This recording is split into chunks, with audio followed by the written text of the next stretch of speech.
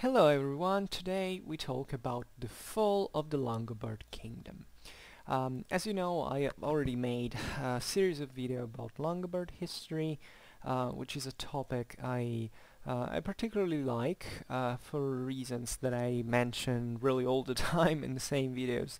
That is essentially the relative, ignorance that exists still today about Langobard history in popular culture, which strongly contrasts with the actual importance that it had in the Latin-Germanic world of that time as a Romano-Germanic kingdom, and all the very strong influences that it had not just in Italy, but especially after the Frankish conquest of the Italian peninsula throughout all over Europe.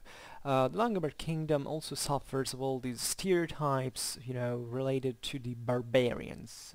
The idea that the Longobards were these ruthless and most barbaric people of all because they came from non-Romanized areas of Europe, like the Goths.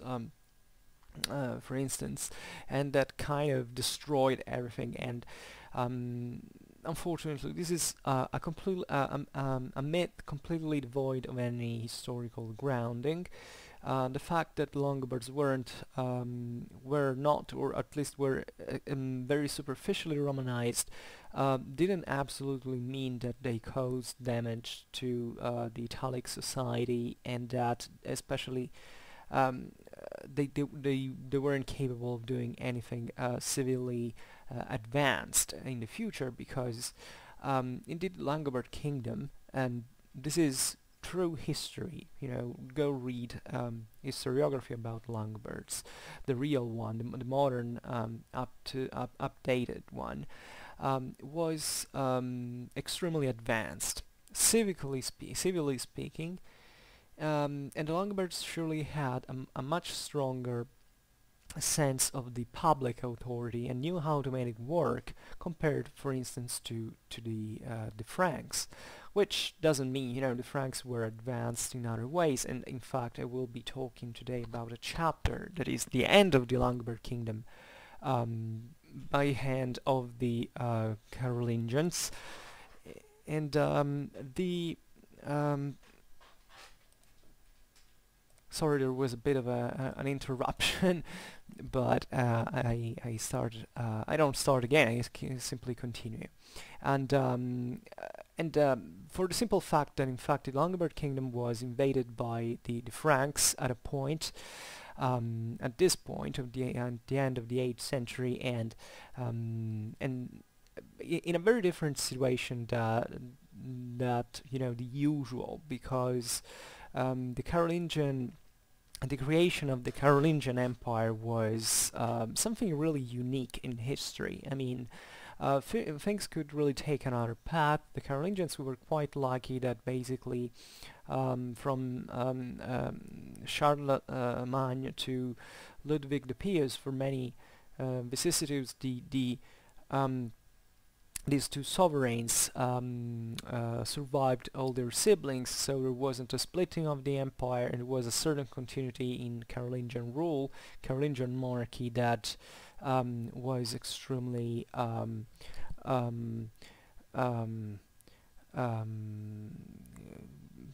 influent on Langobard matters, and as we will be seeing. But without getting too much into abstraction, let's talk about how the Langobard Kingdom actually ended, and let's overall draw an outline what it basically happened and why it happened, because there is also a lot of debate and prejudices and stereotypes about that, like the idea that the Longobards were weak or kind of divided, or that had not achieved, that their kingdom was falling apart. This is all a pretty stupid belief, telling the truth, for the people who study history. Today we can't really make an extremely detailed history of the fall of the Longobard Kingdom, in the sense that theoretically I could do that because I wrote a very long work on it, and I could go in much deeper detail, but that's something I plan to do if I'll have the time in the future, and by really telling Longobards history in greater detail than what I'm doing. Now I'm just doing kind of general videos, and this implies that I'm not entering into what most people would find like as minutiae, essentially. I don't want to bore people, but surely I will be talking in detail about Langobard history, and especially the military one, because that's the specific field in which I once researched. And by the way, with some of the of the best scholars of Longobard history existing in the world, and I don't mean I have, you know, all this knowledge, and eventually I don't want to boast that as if I knew Longobard history better than other people, but it's at the same time extremely embarrassing, the complete unawareness of the truth of Langobard history, aside from general cliches and other very silly and superficial opinions that you can hear about them, like most of history indeed. Probably I say very stupid things when talking about topics in general that eventually I'm not expert on, because I haven't researched properly on them, and I just talk out of what I know and giving maybe food for thought rather than actual deep detailed information. So regarding to the fall of the Langobard Kingdom, we could start from a very long from a very long time before the one instead I chose to talk about today. Today I will essentially start talking from about Langobard history and the end of the kingdom, since the death of the Langobard king Liutprand. Now Liutprand was this amazing figure. He was actually the greater of the Longobard kings, at least he's remembered for this, if anything because he ruled the Langobard kingdom at the peak of its power, but also because he was an extremely skilled politician, a brilliant administrator. He was you know, he is famous also because and we can know the characteristics of the Longobard kings, since he wrote, he emanated many new laws. Rothari had made this first edict in the 40s of the 7th century, then eventually certain kings, including Liutprand, basically added new laws in new norms into the Langobard law, and from these norms of Liutprand you can really understand the deep intelligence of this man. And I will surely talk about him even in detail. Now we start since he died. But let's say that Liutprand had, and this has necessarily to be said, greatly expanded the even the power of the Langobard kingdom over areas of central Italy that were fractioned between Papal Rome, the remnants of the Byzantine territories, chiefly the Exarchate of Ravenna, which is technically it's in the north, but it's kind of attached to, you know, this corridor that connected Ravenna with Rome, and especially the duchy of the Langobard Duchy of Spoleto. That was this relatively detached entity that formerly belonged to the Langobard Kingdom, but was very autonomous and often rebelled to Pavia. So the expansion of Liutprand had gone at the expenses especially of Rome. Rome was a very big city for those time standards in Western Europe, and it was chiefly, or at the time, recognized as a very high moral, a very highly, a very important spiritual guide of the West. At this time there is not the idea of the primacy of Rome that is expressed during the Gregorian Reformation, but we can say that the Latin-Germanic West, from Spain to England and France and the same Longobard Italy, still felt Rome to be kind of the first spiritual reference in the in Christian West, and they attributed to the Roman Pope a great moral authority and prestige. So the Longobards had always had this problem of having conquered basically half of Italy in a very uncoordinated way, and Rome was a big power that stood in the middle. I'm saying great power in the sense that at this point Western Europe is so weak economically speaking that even the same walls of Rome that were restructured by the popes exactly because of the Longobard threat at this time were a formidable obstacle for any army of that time. So the problem was increased by the fact that the Longobards converted by the mid of the 7th century had already converted to Catholicism. So the play with Rome was quite ambiguous, because from one side the Longobards were to be allied with Rome against the Exarchate of Ravenna, because also the popes didn't like Byzantine influence more than much, even though they were technically still part of the Roman Empire as them.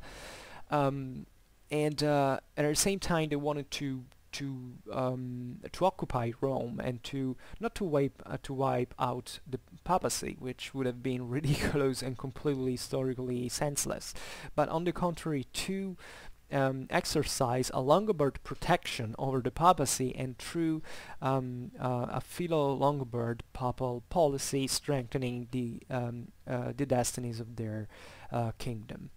But this could happen also through war, and very a very big military force to conquer Rome. Liutprand had even put Rome under siege at this time, and this is the first moment in which the popes, the Pope of that time, asked for help to the Franks. And this is because it had happened many times before the call of Charlemagne, that eventually even came basically by itself, largely because of how things had turned at this age. But this idea of the Roman Pope calling for Frankish help was something that you can find in the early 8th century, and telling the truth even before, because there were contacts between even the Merovingians and the popes at a point, not really in anti-Longobard function, but generally speaking oriented to from the papal side to taste the ground in many ways, and to test the ground, not to taste the ground, to see if this relatively big Frankish power, because that had also quite of up and downs during 7th century history especially, could be capable of intervening in favor of the Pope in many ways. So that tells you, incidentally, among the other things, how important was still international politics even in the so-called Dark Ages. There was actually a lot of diplomatical activity. It was a lot of communication between the various powers of Europe, but also because at that time these powers, from a geographical point of view, were much less fragmented than they would come to be in the Low Middle Ages. You have these big blocks. In Italy, the Longobards; in Central Europe, this big thing of the Franks; then the English in Britain, and the Visigoths before they were wiped out by the Arabs in Spain. So communication with such a few leading heads was easier. it could make politics also relatively simple. So it would be kind of natural for the Pope to interact with the Franks. Um, at at the time of Liutprand's siege of Rome, in fact, the Pope had called for help, um, he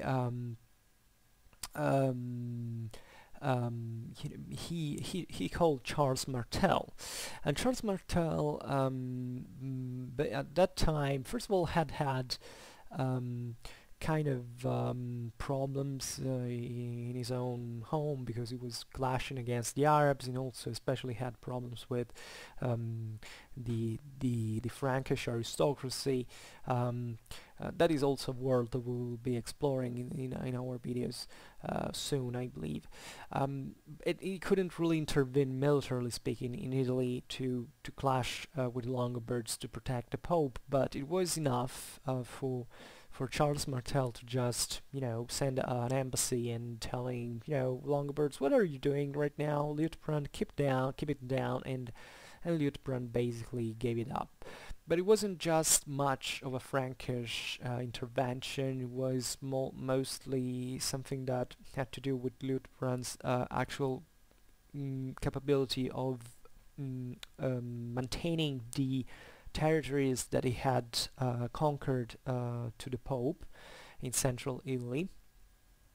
This also led to the famous donation of Sutri, which eventually was has been magnified by historiography as like the beginning of territorial power of papacy, of at least of secular, of the birth of the Papal States, because basically Liutprand, we have this document in which Liutprand gives back this sort of castle of Sutri back to the Pope, because that had already belonged to him. So historiography decided to make a big deal about it, but at the time really it was nothing strange. It had happened before also many times. The fact that we don't have documentation really doesn't add anything to the whole thing. This castrum of Suter was also a very small thing, very insignificant, but historiographies and perspectives. So there kind of had already taken place a kind of Frankish intervention against the Longobards in favor of the papacy, at least diplomatically speaking.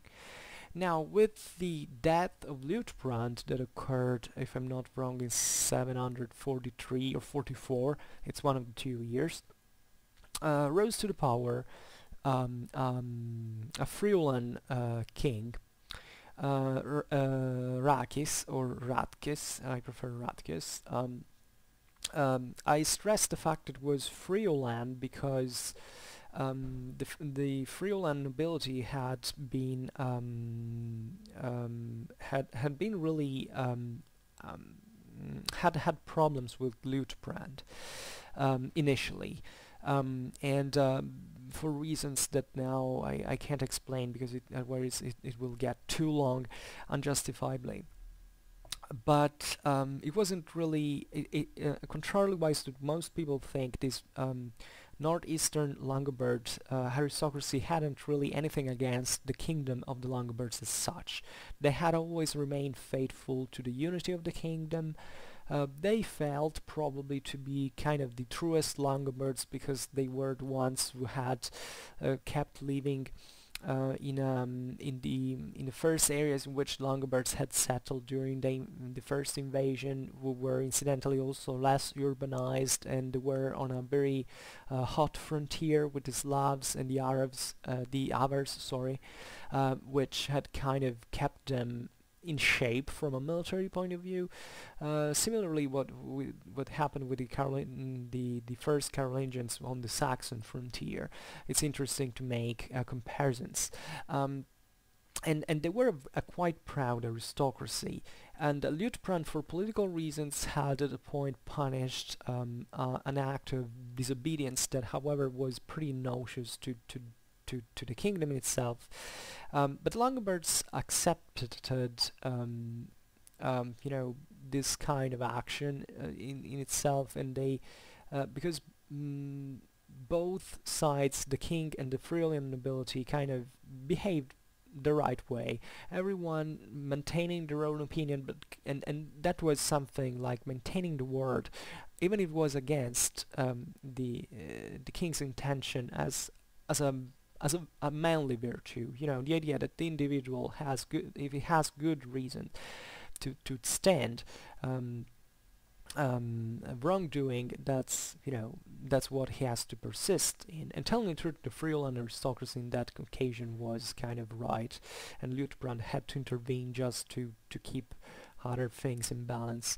But what is remarkable is that during one of the campaigns of Liutprand in central Italy against the Byzantines and the Longobard rebels of Spoleto, he had his army saved by the Friulan rearguard, that in which the same Ratchis that was at the time that Duke of Friuli fought very brilliantly together with his brother Aistulf, that we'll get to know in this video as well, and kind of proved their loyalty to the king, and saved basically the whole Langobard army. So these were a branch of the Longobards that was very much prized and praised in the Langobard world, and by the way, the fact that a Friulan king had been elected is something that is very important, because the Longobards elected their kings. There was no dynastic continuity, and the fact that the whole Langobard kingdom elected a Friulan nobleman means actually that. And so, therefore, the whole Langobard aristocracy, even the one from which Liutprand had stemmed and that still appreciated Liutprand, decided that Ratchis Friulan was the right choice for leading the Langobard kingdom at that time. Now, Ratchis, however, was a kind of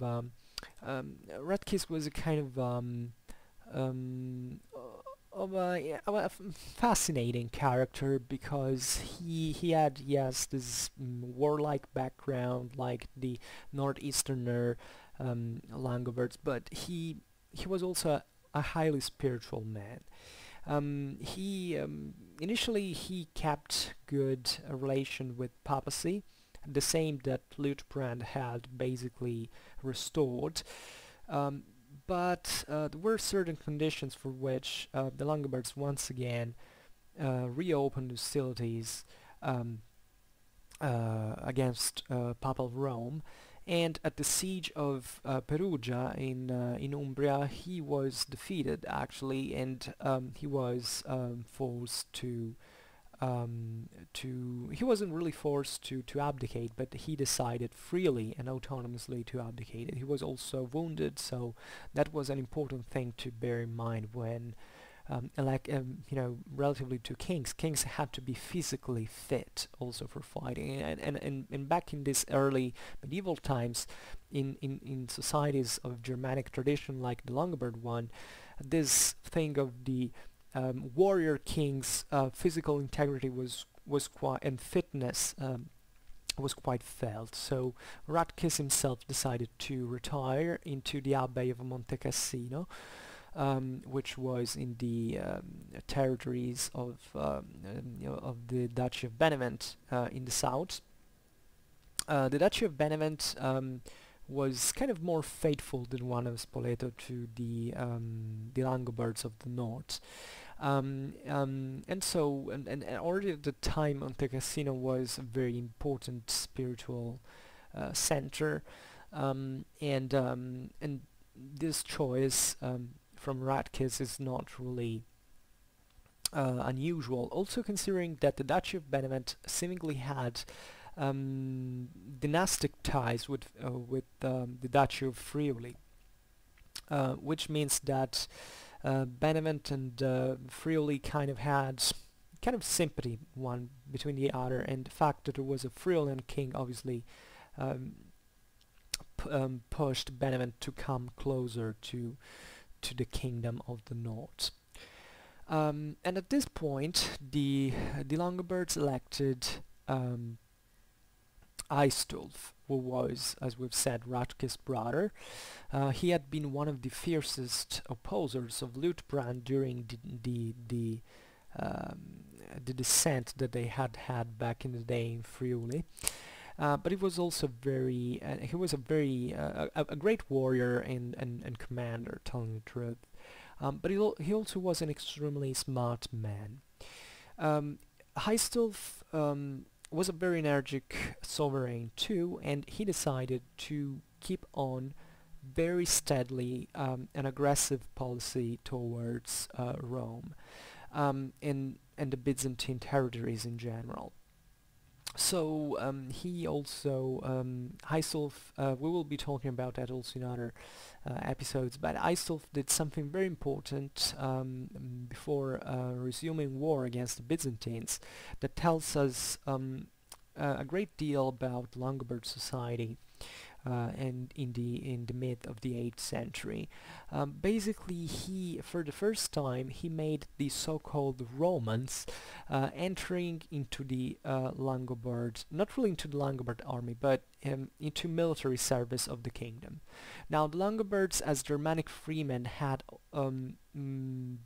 basically maintained the idea in Italy, the idea that only Longobards can bear arms and participate to the army and make war. The Romans technically were not, in theory, were kind of inferior from a legal point of view and couldn't do that.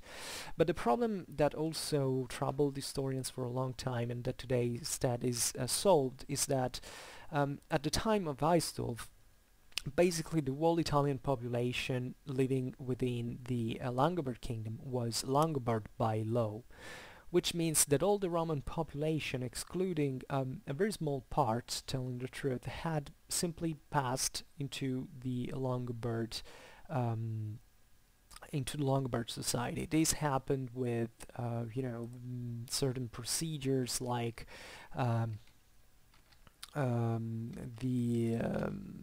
renownedly the freeing or liberation of serfs, like the Romans were originally by the hands of their Langobard masters.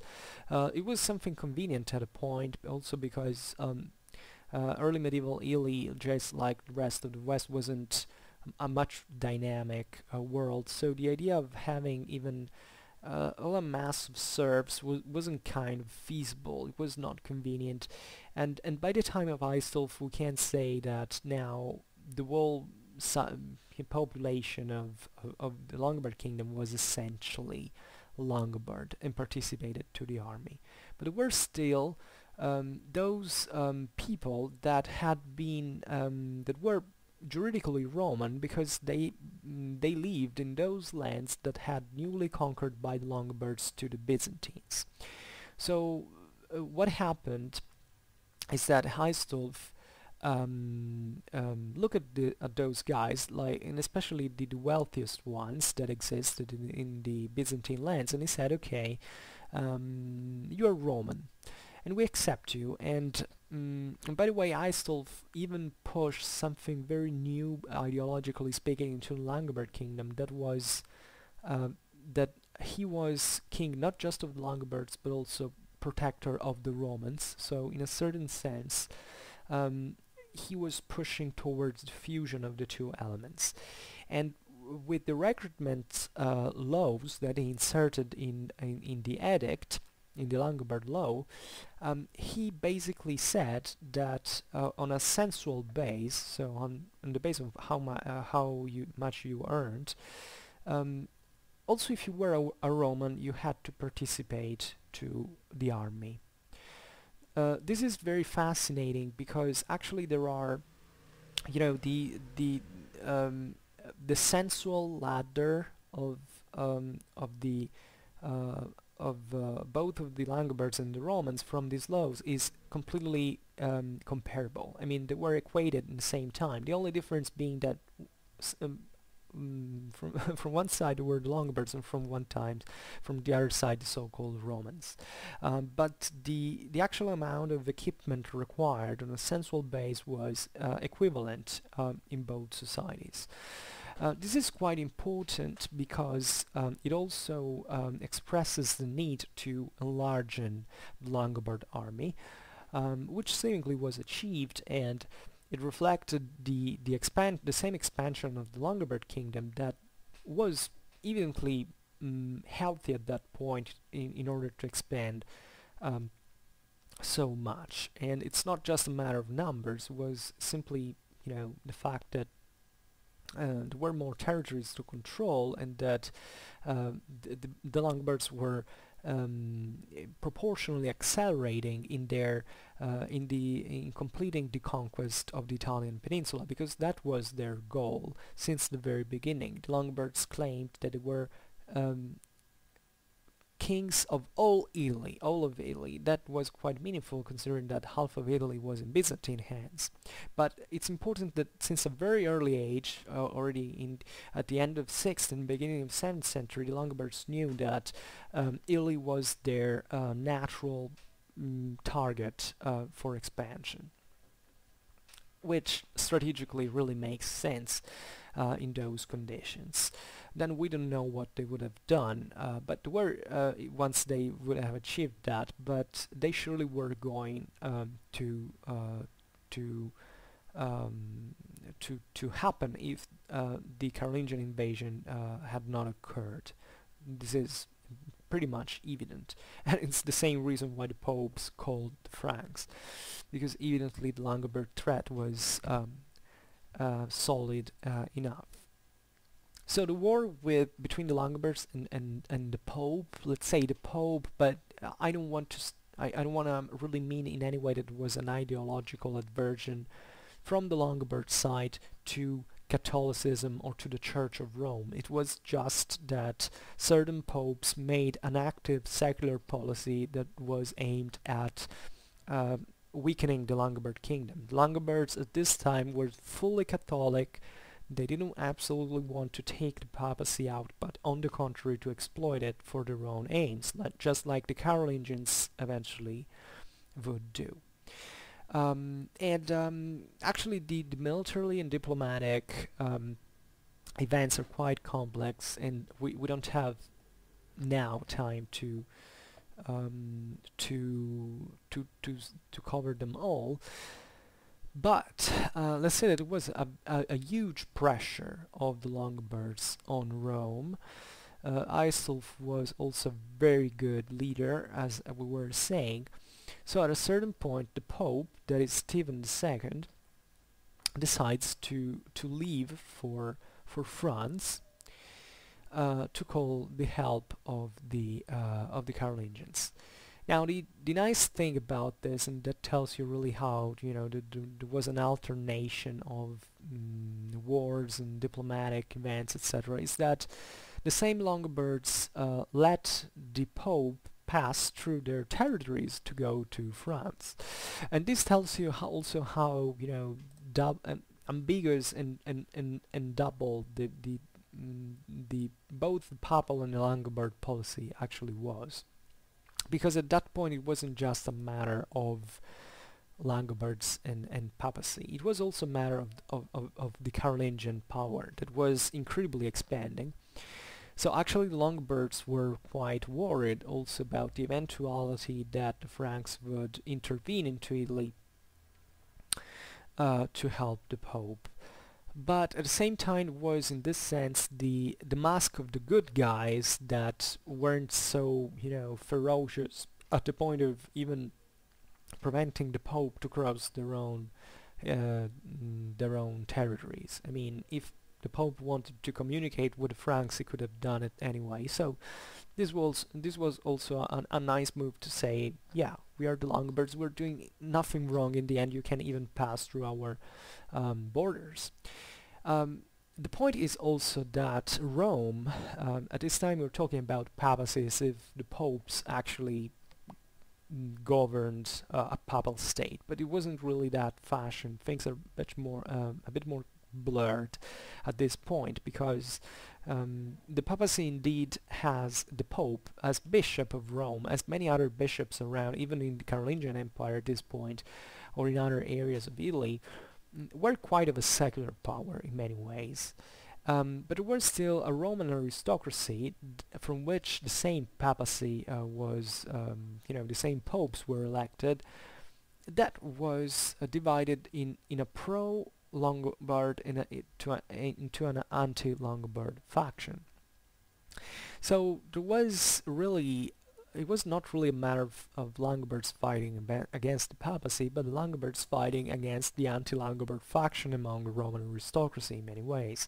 So it's very fascinating to think that theoretically, like it happened even afterwards, there was a very concrete and viable chance that the pro-Langobard faction would have prevailed into Rome, and at a point it was even about to happen, but they were reversed by the opposite faction, so that Rome could have simply opened the gates to the Longobards to install a Philo-Longobard pope, and history would have taken surely another path, not because the Longobards probably could have withstood the Carolingian invasion, but because there would have been totally different relations even between the papacy and the Carolingians. So it's something very complicated, but it's a viable, it's a plausible scenario, telling the truth. So please never force the dichotomy, the Longobards were against Catholicism because they were Arians. No, at this time they were fully Catholics. So they were against the papacy. No, they weren't against the papacy. They were just playing their own cards, like the Carolingians did eventually. As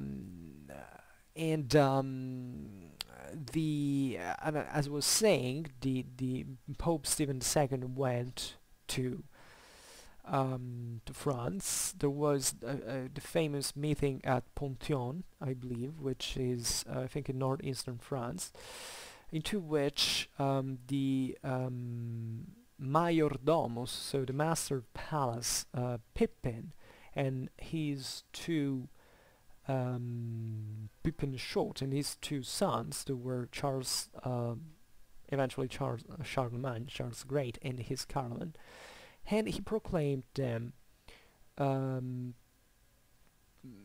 patrici of the Romans. So this idea of the patricius, as you wanna, how do you say that in English? The patrician. Oh wow, yeah. So that's the current word. Patricians of the Romans was a title which at that point in political practice meant it was pretty unusual as an option, let's say, but it kind of meant protector of Rome and implicitly of papacy. And what is interesting about that, it's the actual Roman legacy that was expressed through the title, in the sense that the Franks weren't new to an idea of resizing Roman imperialism. The idea of being crowned eventually as Roman kings, as it happened eventually with Charles in 800, wasn't something new, because in the late antique and early medieval periods, the Franks actually were entrusted by the papacy with certain honors. I think the same Eastern Roman emperors at the point gave the imperial insignia to the Franks. And since they were objectively the larger power in continental Europe since the 6th century, even though during the 7th century they kind of torn themselves apart and they weren't much more of a power, by the end of the 7th century actually the Longobard Kingdom was more powerful even than what had remained of the Merovingian Empire. The Franks felt that they were kind of a chosen people, just like the Jews or the Romans.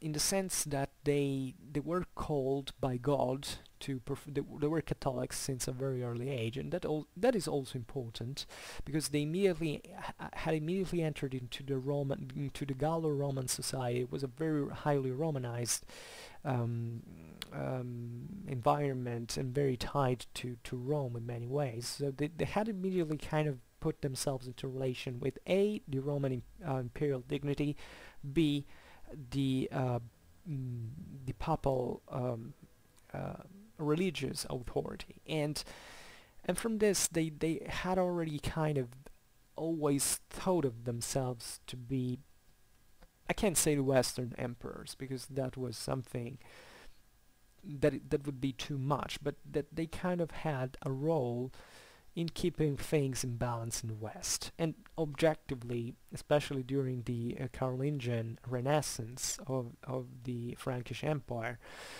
this was evidently seeming to be true. So a pope anointing, a pope proclaiming patrician of the Romans, Pippin, and by the way recognizing them as the rightful Frankish monarchs, because technically speaking they were masters of palace initially of the Merovingians, so the Merovingians eventually died out, and the Pope kind of comforted the transition and the legitimation from of the passage of royal dignity from the Merovingian to the Carolingian dynasty, and it passed also from here. Now it's very fascinating to think even about Charles the Great being a very extremely young man, kind of a kid, and seeing in his northern world this man coming from Rome and proclaiming them patricians. You know, it was probably also quite powerful from an ideological point of view for Charles the Great. But eventually was a very big thing, and especially it implied that the Franks now had to come into arms into Italy, which is what they did. In 754, Pippin invaded Italy. There is kind of strategical dimension to these Carolingian invasions of Italy that is fascinating, because obviously between France and Italy you have the Alps, which are still a kind of a strategical bulwark today. You can imagine for 8th century armies. And from these invasions of Italy, you can really understand how big and ahead the Carolingians had gone in terms of their military and the development of their military machine, and especially their logistical capabilities. They had basically the largest amount of resources in Europe, and they mounted up these expeditions to invade the Alps. Now, the Longobards in this space were extremely small. You know, people sometimes say, well, but why did Longobards eventually fall to the Carolingians? Well, were they weak? Well, you can't really place the Carolingians of the second half of the 8th century with the Longobards of Italy. I mean, the Longobards had done pretty well up to that point, being a Romano-Germanic kingdom. They had a pretty solid public administration that they had managed to expand, while basically the other Germanic peoples had already kind of shrank. Think about the Visigoths or the Burgundians, etc. Even the same Franks, if it had not been for the Carolingians, basically had imploded into Merovingian times.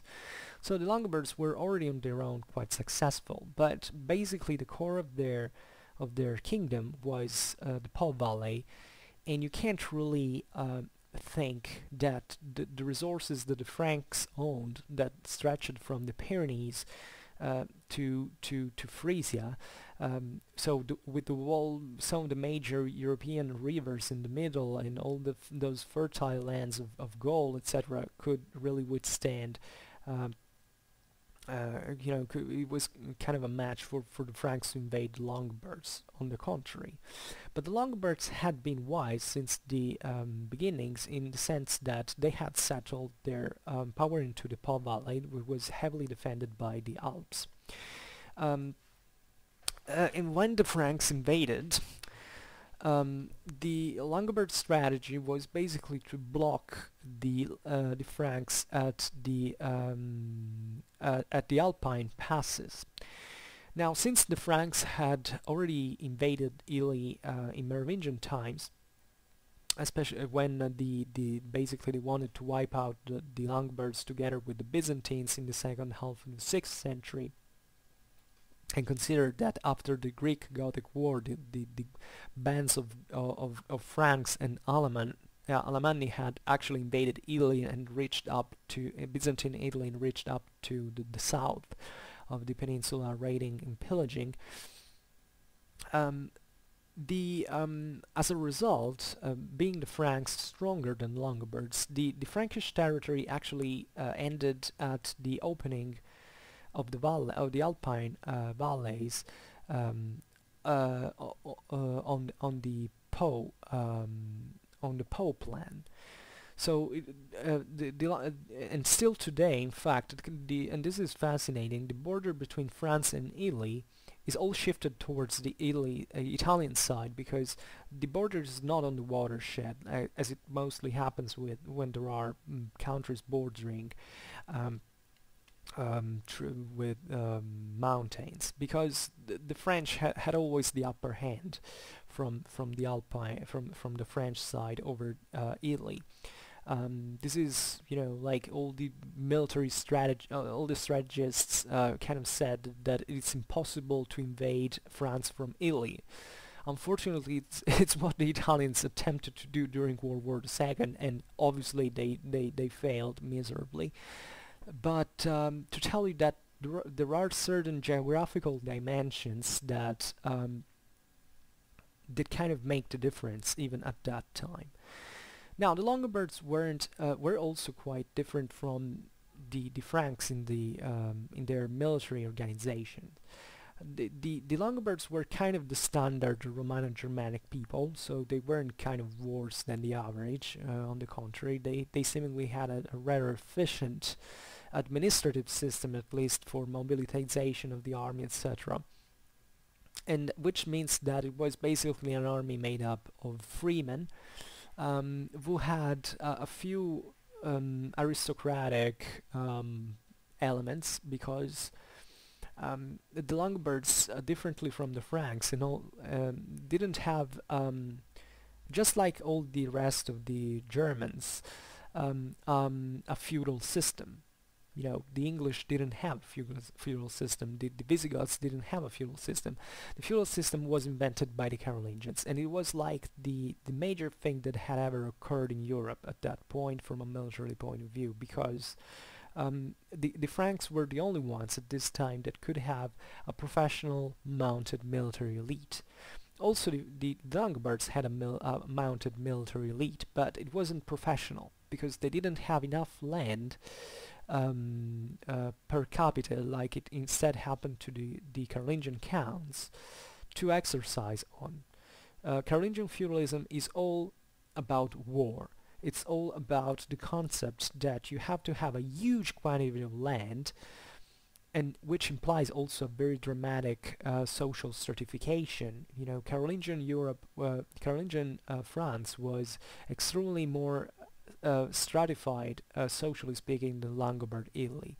Langobard Italy was the wealthiest country in the world per capita at that point, but it still meant that basically no one owned a huge quantity of land, and even the Langobard kings themselves, as personal properties, had less than certain Carolingian dukes, certain Carolingian counts.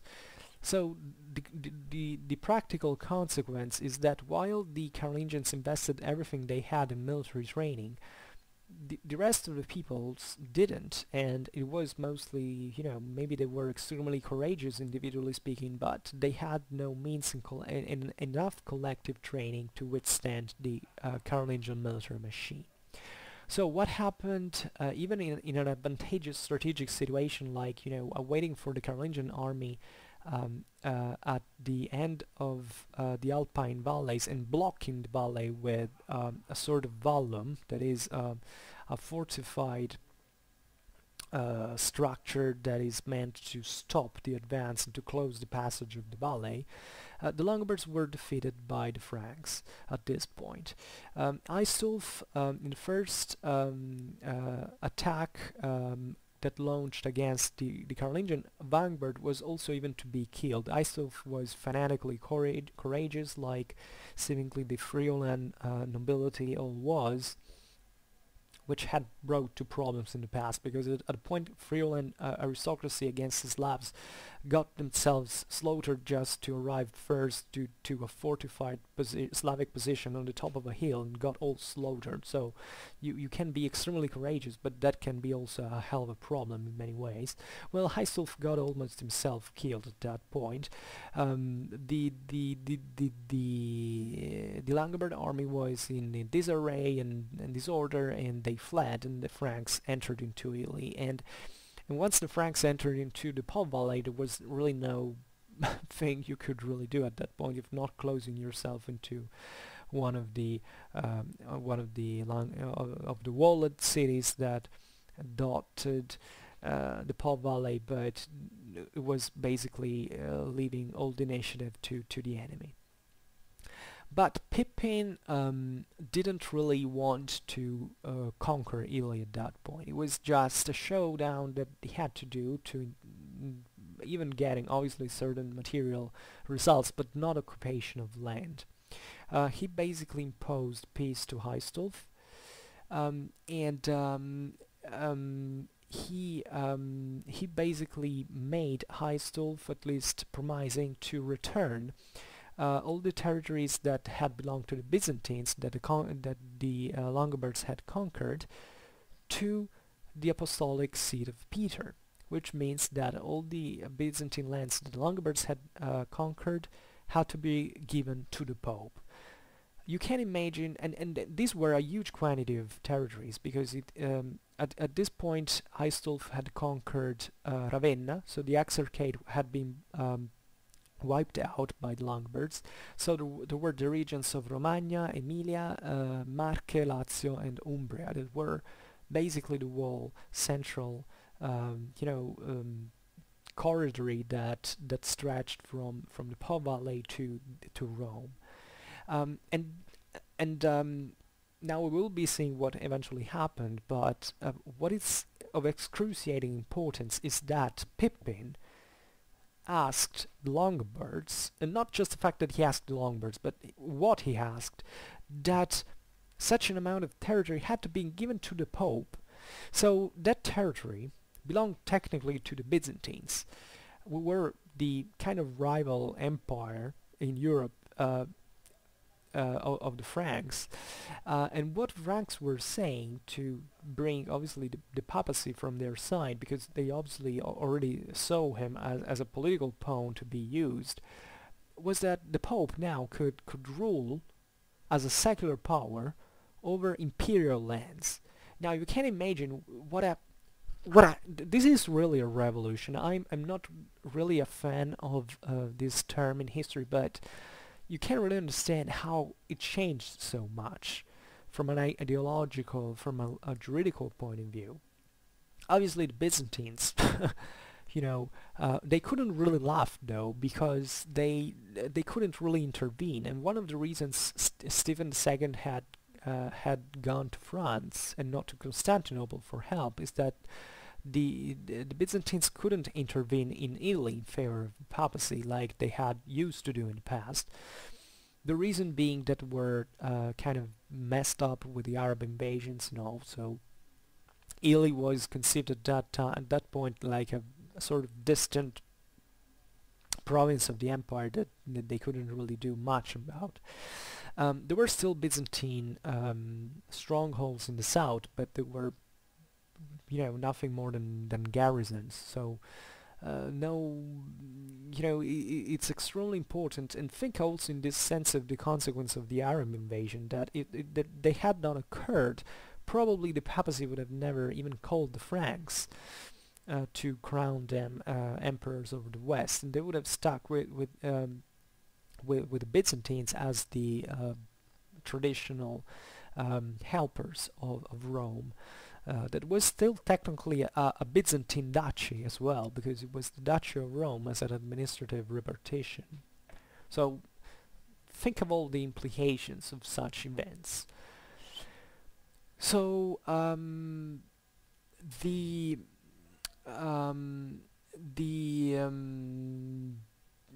there was also a lot of other things, because this is the period of iconoclasm, so there was the idea that Byzantines were kind of unfit to be because they were conceived as heretics. The problem of iconoclasm, I talked about iconoclasm. If you look in my Byzantine history playlist, there is a good chapter about the iconoclasm. If you want to check that out, just feel free to do it better. So to make the long story short, there was a lot of attrition between Rome and Constantinople, even from a doctrinal point of view at that point. And it wasn't the first time, telling the truth. And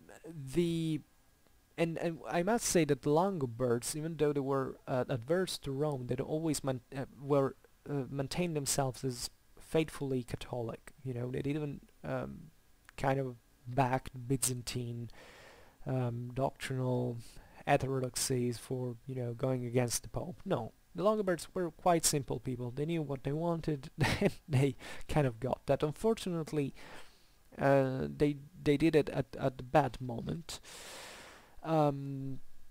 In a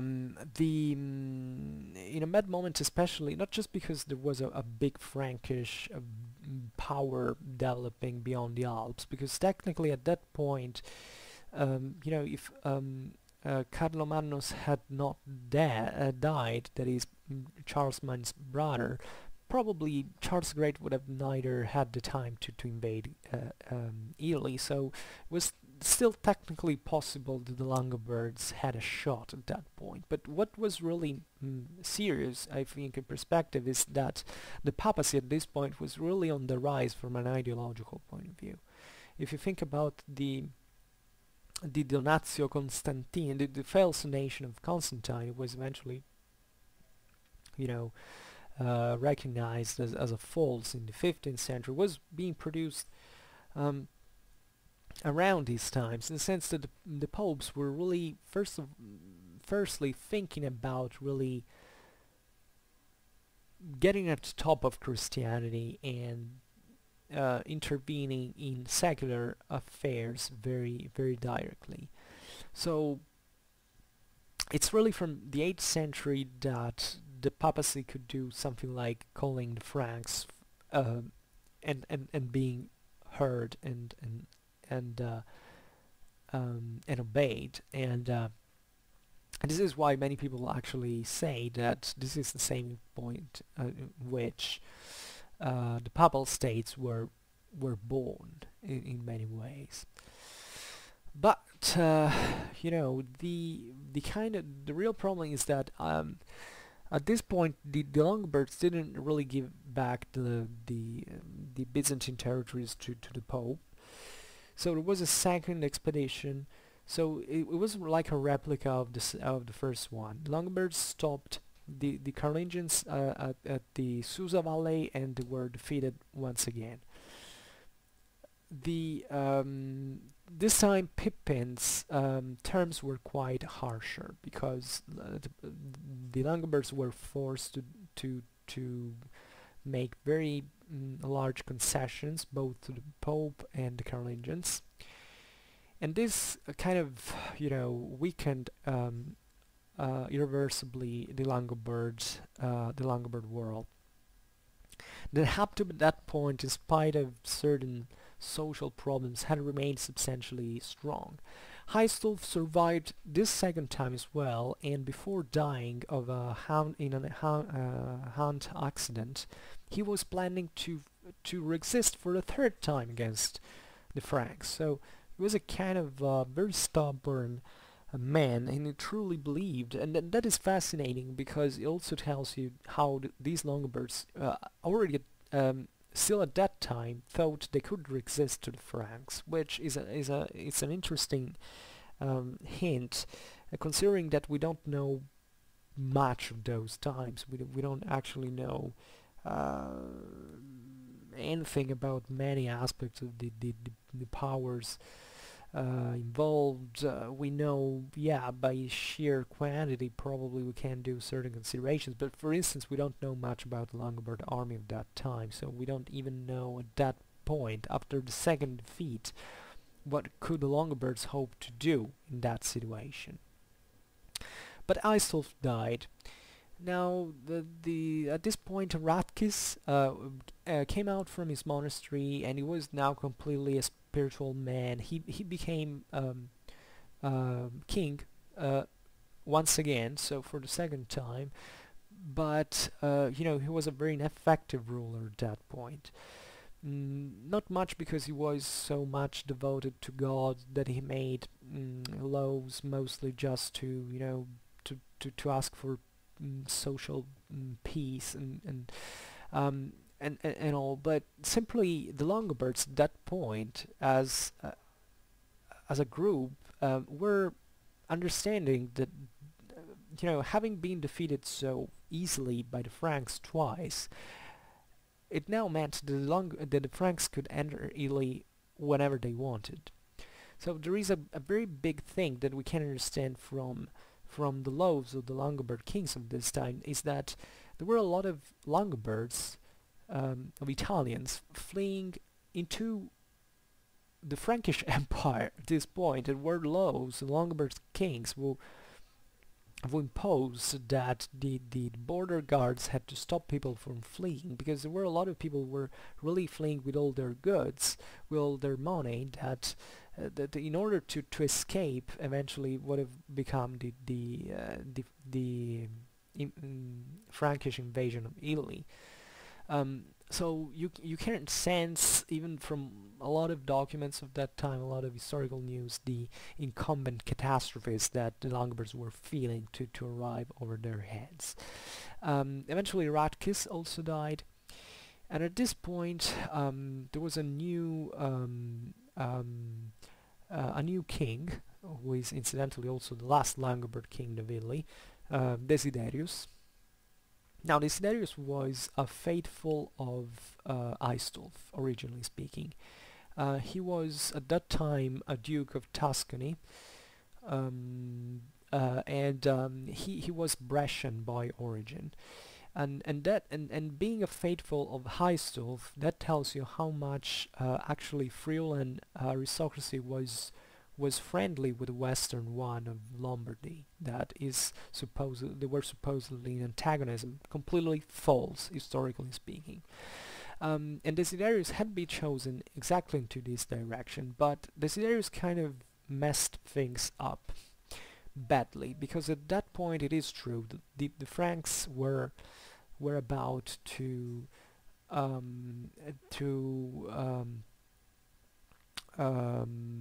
yeah, they were about to invade Italy, and that however, it was not really immediately evident. Also because there were now first of all, Charles the Great had risen to the throne together with his brother, and there were clashes going on between the siblings, the two siblings, and so the Franks couldn't intervene in Italy because of their civil war. So what Desiderius actually did wrong was to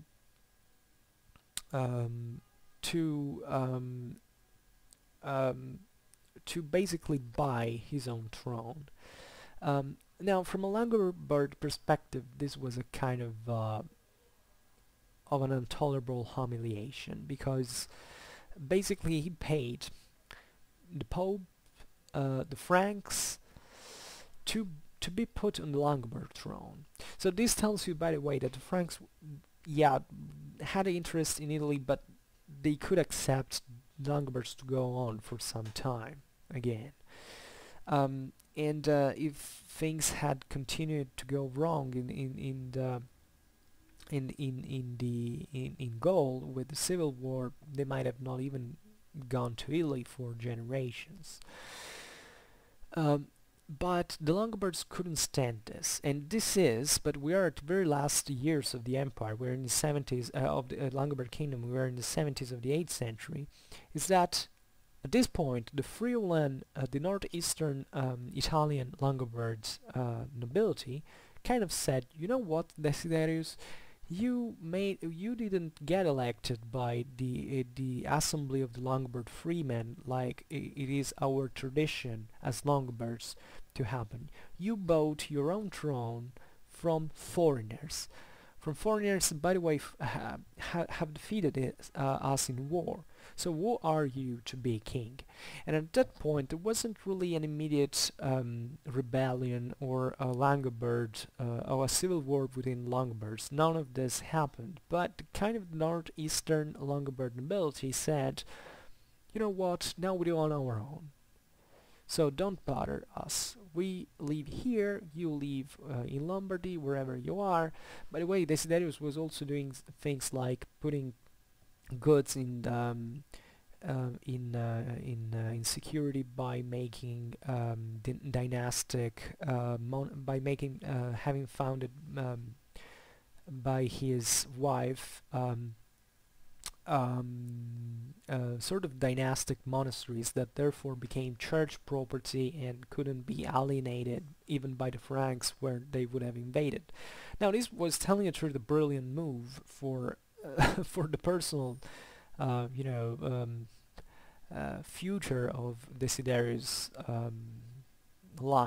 lineage, because obviously the Franks were about to invade. They would have called the Longobard Kingdom, but since they were protectors of the popes at that time, they could have not confiscated monasteries belonging to the formally to the church.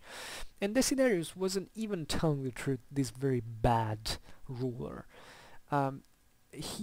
He rose to power at the worst moment. He kind of was cunning and scheming and something like that, but he was not stupid, and we could even think that, yeah, he made a bad mistake. But there were too many variables at that time that had to be considered, and nobody knew what would happen in even a few years. And it's interesting at this point that Desiderius even gave his own daughter in spouse to Charles the Great. Charles the Great's first wife was a Longobard princess. By the way, the Franks and Longobards had a long story of intermarriage at at a royal level. There were also certain formal adoptions. For instance, Liutprand had been adopted by I don't know if by, I don't remember by whom, but by a Frankish king.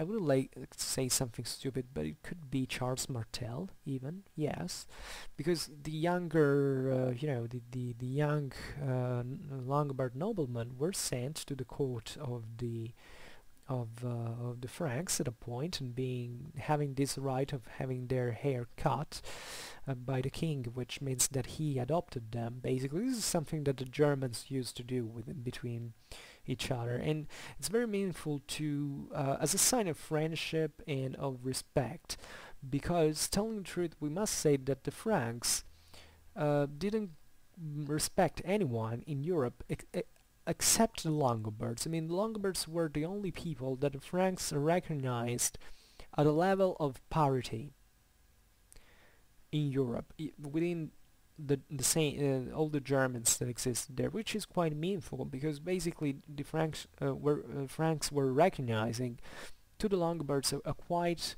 noble status in many ways. They estimated them as German warriors, as politicians, and this is quite meaningful and tells you also so much about the actual success of the Langobard Kingdom in many ways. When there was the Arab invasion of southern France, The Carolingians asked the Longobards Liutprand for military help, and Liutprand even moved his army into Provence. At the point he didn't do anything because things changed suddenly, but the Franks were kind of friendly to the Longobards and kind of relied on them, and this is also part of the reason why they even hesitated a little bit and were quite progressive with the attack on the Longobards because they didn't perceive themselves as enemies. And by the way, we are at a point in which the Carolingian Empire still had to expand. So you have to always to think that before great expansions there is always this. You can find this also in Roman history of the Republic before the Punic Wars, etc., or during the Punic Wars, to only truth, that there is always a kind of a reaction to expansion. There is always a rigid traditionalism that said this overly concerned and prudent and says it's not good, let's try to maintain our borders, let's not go out. And these were things that were really felt at that time, and that partly even explain international foreign politics. However, it wasn't just all those niceries. For instance, there was a lot of international playing, sort of, can say, of proxy war, because that wasn't really it, but the Longobards and the Franks kind of played with this small political entity of the Bavarians that were technically a duchy emanated from the Franks, with a very strange ethnical connotation that actually seems to have been made up by a group of very different peoples, while the Franks and Longobards were kind of ethnically united, at least at a certain point. And it kind of, especially with marriages, but also with wars, they kind of tried to get it. The Franks and the Longobards, either they were marrying or clashing with the Bavarians, trying to get them the one from the other. So, but anyway, what happened is that Charles the Great was married even with Desiderius' daughter, but eventually the civil war in Francia came to an end simply because Carlomagnus died. So Charles became sole king of the Franks, which is the reason why we have a Carolingian Empire, by the way. Because if things had continued like that, we would have had the fragmentation of the Carolingian Empire 1 century before. So, as I was saying at the beginning of the video, it was quite a luck for the Carolingians, for Charles the Great and for his son Louis to survive all their brothers and to become sole monarchs. So, in 1771, Charles, that was now king of the Franks, broke the alliance with Desiderius and invaded Italy. This time for good, or almost. Let's say that this is also interesting. He invaded Italy. Once again, the Longobards tried to block the Franks at the Alpine passes. By the way, the Carolingians obliged the Longobards to divide forces because Charles invaded from one side. His uncle Bernard invaded from the St. Bernard Pass, ironically speaking. It's a case of homonymy. There is no relation between the two names in a sense. But Charles, according to tradition, was blocked by Desiderius at the foot of the Alps by the usual blockade. And tradition wants, but this might seem even, a bit of a literary topos in many ways, that resembles even the battle of the Thermopylae with the Spartans and the Persians, that basically the Carolingians could not pass, and there was a Longobard betrayer who showed them a secret passage beyond between the mountain within across the mountains, and basically the Carolingians took the Longobards from the flank, and they kind of you know, vanished as an army because they fled immediately. So at this point, Charles invaded the Po Valley, but it was a 9-month siege of the capital, the Longobard capital, Pavia. Now, you don't find in any Carolingian campaign a siege that was so long. This for saying how the Longobard capital was a, you know, a force to be recognized too, even for the Carolingian army of Charles the Great, the one who invaded all Europe. So that basically Charles was obliged to just starve the Longobards, and after 9 months of siege, even during winter, it was Italy, but you know, even northern Italy is pretty cold in winter, eventually fell. So that tells you even how, you know, resistant the situation was, and how politically united the Longobards, at least in Pavia, were, because they didn't surrender immediately. They kind of fought till the end. And this with against the whole Carolingian logistics, that is, you know, that was a formidable thing, unseen in the early Middle Ages in Europe.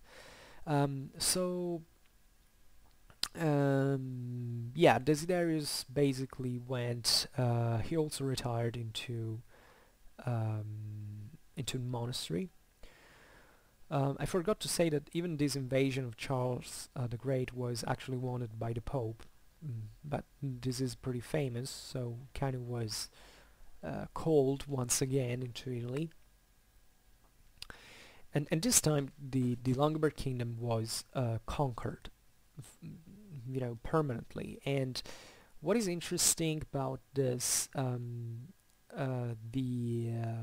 eventually, yeah, basically Charles the Great became king of the Longobards. This is very interesting because he didn't just destroy the Longobards and say, yeah, we destroyed the Longobards, woohoo! No. Also here the Franks were quite respectful towards the Longobards, and Charles the Great didn't wipe out the kingdom, which was, by the way, a brilliantly administered one, with a very different public and highly functional administration that the Franks did not have at all, and they would never achieve, basically, not even through all the efforts that Charles put into replicating it, the Longobard and Romanized models. And he basically recognized the continuity of the Longobard Kingdom. The Longobard laws remained into Italy, even though you could, at that point, you could even acquire as a freeman, if you wanted, a Frankish juridical identity, if you wanted. So that was kind of, yeah, the Longobards were wiped out, but there are two things to add to this. The first one is the duchies, especially the Duchy of Benevent, remained out of Frankish reach. Technically it was a vassal state, but practically it was something really floating constantly between the Frankish Empire and the Byzantine Empire, and the Langobard rule in southern Italy would last until the Norman conquest, so it took other 400 years before the Longobards proper were wiped out. And consider that Benevent was seen as a point of reference for all the Longobards of the north, who, after the Carolingian conquest, in part, especially we're talking about especially the cultural elites, kind of took refuge into southern Lombardy, let's say. That was the Duchy of Benevent. Eventually, Duchy of Benevent even became a princedom, so the Duchy of Benevent kind of felt the legacy of the old Langobard Kingdom, so they kind of tried to acquire the same, even though they were a bit different for many ways, in the sense that, well, now it's complicated, but I will talk about that in the future. Let's say that this, well, yeah, let's say that the Duchy of Benevent was seemingly even pre-existing the Langobard Kingdom itself, because it seemingly was founded by Langobard auxiliary troops that the Byzantines had settled into southern Italy after the Greek-Gothic War. So when the big people of the Longobards eventually invaded northern Italy, these guys in Benevent rebelled and kind of formed their own Langobard duchy there. The difference with the Longobards of the north is that the Duchy of Benevent had a kind of much stronger Roman influence, even in certain titles and offices. Excuse me. And even after the and obviously, let's say, after the fall of the Langobard Kingdom, at least the Longobard dominated Langobard Kingdom of the north, they developed a form of they kind of were exposed to Byzantine influences, so they kind of kept evolving. I can't say towards that direction, because they always remained Longobard, with Longobard right, etc. Longobard right survives through the Duchy of Benevent, even into the Norman kingdom, up to contemporary history, basically, because the Longobard laws remained within the commune law of southern Italy for an extremely long time. The Duchy of Spoleto instead was kind of absorbed by the Holy Roman Empire, let's say. It wasn't called like that at that time, it's like the Frankish Empire. The Duchy of Spoleto remained this entity that was telling truth, especially after the fall of the Exarchate and the arrival of the Franks, very strongly tied to Rome. And the Duchy of Spoleto, that was eventually taken by the Franks, was extremely close to Rome, and the Dukes of Spoleto were quite important also in the following centuries, because being close to Rome, they kind of tried to become emperors in their turn, because all it took was to be crowned by the Pope in Rome at the point after it had happened with Charlemagne, and the tradition had eventually been settled down by his successors, and remained a bit of halfway. So in fact, usually when you see political maps of Europe, of the Holy Roman Empire, you notice that even if there is the Papal States in the middle, in the southeast there is the Duchy of Spoleto, which technically is part of the Holy Roman Empire, and it's not a papal land. There is a second point though, because people think that Charles the Great invaded the Langobard Kingdom and said, oh, okay, finally we wiped out the Longobards, we won't have to worry about anything. Telling the truth, things are not so simple, because and this is something about which we have a very scanty evidence, but it's still very relevant. We think that especially during one of the major Saxon uprising against the Carolingian conquest of Saxony in the same years, the northeastern Langobards, those famous Friolan nobility that was so proud and warlike in its Langobard identitarism, rebelled to Charles the Great. We actually don't even know whether Charles had ventured toward northeastern Italy when Pavia fell. Probably he kind of had received a sworn an oath of allegiance by these people that obviously couldn't withstand at that moment the Frankish invasion, kind of had said, yeah, we accept the fact that you have conquered this place. But the Friolan nobility, let's call it the name it had, because it was the Austrasian, because or better, no, the Austrasian was the Carolingian eastern part of the Frankish territories. The Longobards had Austria, like the modern name of the country Austria, that has nothing to do with that, telling the truth, even if the etymologies are similar, because it means obviously the eastern part. So these Austrians of northeastern Italy, because of all the problems they had had and distrust and contempt that they had had towards Desiderius, when Desiderius was defeated by Charles the Great, they didn't feel that they had been defeated too, because there was no battle, essentially, during the Carolingian conquest of Italy. So in the Friulan point of view, in the Friulan perspective, Charles the Great and his Franks had defeated Desiderius. They had not defeated the true Longobard people that they felt to embody as an ethnic group. So what happened is that they rebelled actually to Frankish rule at a point during one of these Saxons, and Charles the Great was in a hurry at that point because Saxony was in revolt, Italy was in revolt, so it was a kind of a difficult situation. This, if I'm not wrong, happened in 70 to 78, but I should check it out better. And there is you know, the revolt of the Longobards is actually witnessed, historically speaking. Charles invaded Italy again and tried to crush this revolt. Now we have only two sources about how things went. The first one tells that Charles obtained a big victory and defeated these Longobard rebels, and however granted them still certain privileges, like for instance remaining in place in their ducal titles, and kind of had a large autonomy, which is really a great hint of a light hand compared to the iron fist that usually Charles used. Look at the Saxons.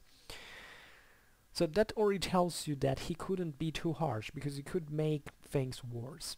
There's a second source that is not Longobard, interestingly, so you cannot say this guy is pro-Longobard, etc. And it is from a guy from Ravenna, incidentally, so a formerly Byzantine territory that had been conquered by the same Longobards, so he might have not had this huge sympathies for the Longobards, but we can't really say that. And he's usually a very reliable source.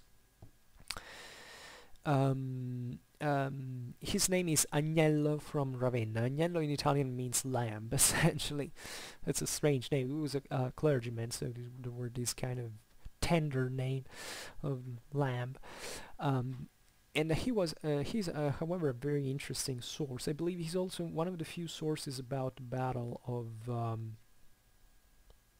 Fontenoy, the bloodiest battle fought between the Carolingians during their civil wars. And this lamb of Ravenna tells us that the Longobards on the river Livenza in northeastern Italy actually defeated the army of Charles the Great.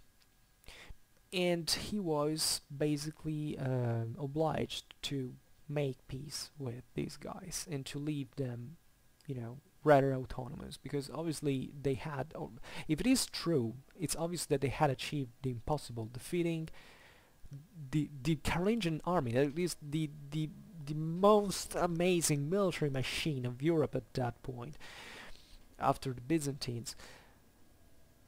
And this bunch of Longobards here in the northeast made it to kick their ass.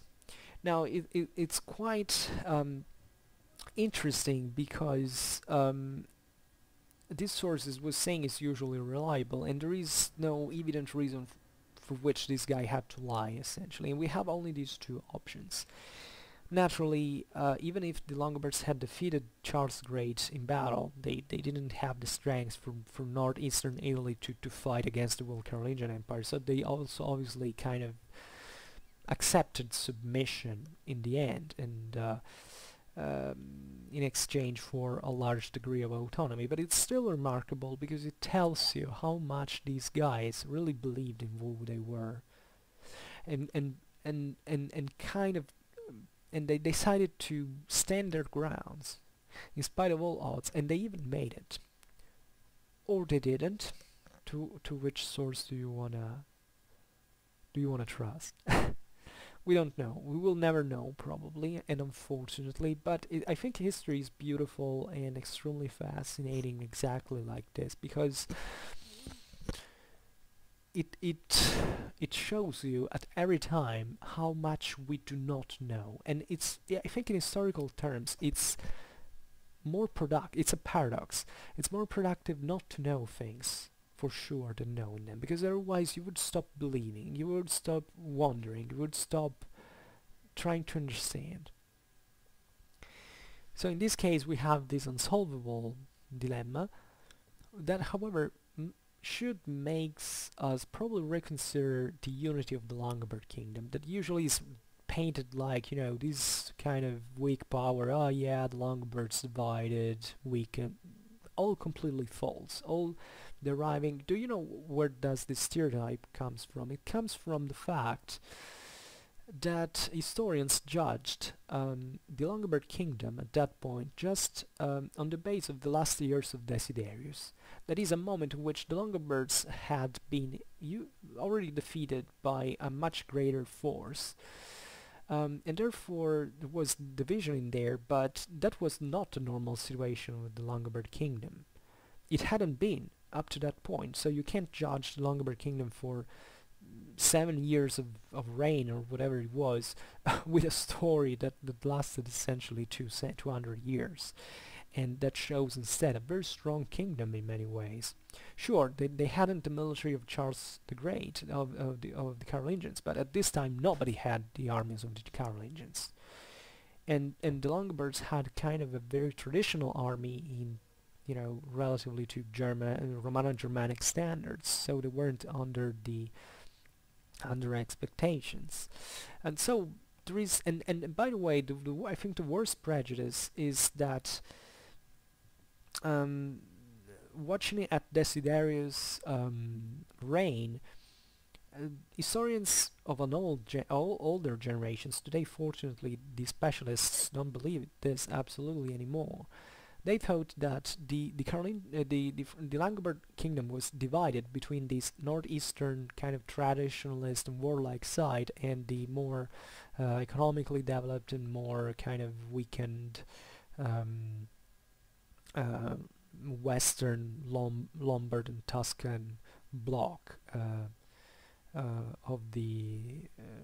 of the west part of the kingdom, where there was the capital, etc. Because it's completely false. First of all, not even during Desiderius there was a civil war between Longobards. The kingdom remained exactly the way it was. Institutionally speaking, there was no change of any kind. There was no territorial collapse. There was no division of sort. At that time, the Longobard kingdom was falling apart in those very years, just because the Franks were about to invade, and the situation was extremely messed up by the two previous invasions. So it had nothing genetic in it as a political body to in the way it has been previously thought. And let's say it clearly that the Longobards were light years far ahead the Carolingians in the management of the public administration. There is absolutely no doubt about this. Charles the Great tried everything he could to centralize the Frankish world into a state, but they failed because they didn't have the centralized tradition and public authority that Longobards had managed to build up. And however, this was eventually not enough for the Longobards, who were just this small region, essentially against half of a continent dominated by the Franks, and how could they make it at that point? So I think that the battle of the Livenza River, about which we have this very opposite documentation relatively to how it went, could, telling the truth, show that the Longobards, when united and, you know, determined and compact enough, even with a small fraction of the whole kingdom like the northeast, could defeat the most advanced army of that time. Which is amazing. It's brilliant, you know, it's a very romantic thing to think, and I will come back on this. I might make a video just on the Battle of the Livenza River, but in essence, basically this is it. And this is how the Langobard Kingdom fell. So, sorry for the Longobards, but we will be talking about them many times again. I dedicated playlists exactly for this reason. Wow, this is the longest video ever, I believe. I thank you for listening, if you have the courage to do that at this point. If you like this video, please share it. Otherwise, leave a like or share it. Or no, I already told you to share. Or otherwise, subscribe, which is interesting because if you subscribe, essentially you get a notification that you can switch on or off according as you wish every time I make a new content. So for now, as always, I thank you very much for listening. I wish you a nice time and see you next time. Bye.